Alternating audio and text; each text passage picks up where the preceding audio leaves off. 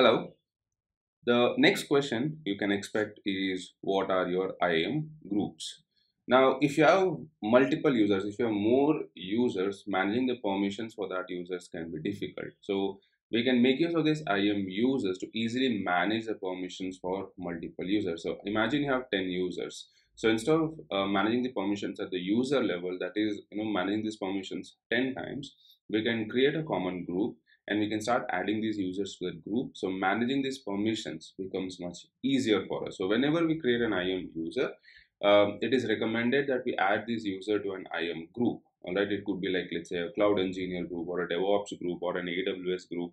You can create those groups and you can start adding your users to these groups, and these groups will have all the necessary permissions. Now when we attach the permissions at the group level, it is applicable to all the users who are part of that particular IAM group. So instead of assigning the permissions at the user level, which can be very difficult for us to manage, we can do it at the group level. All right, so this helps us to easily manage the permissions for all the users that we have in a group, and all of this can be done from one single place. So simply, your IAM users can be used when you want to manage the permissions for multiple users, and you don't want to manage the permissions at the user level. We can make use of your IAM groups for that.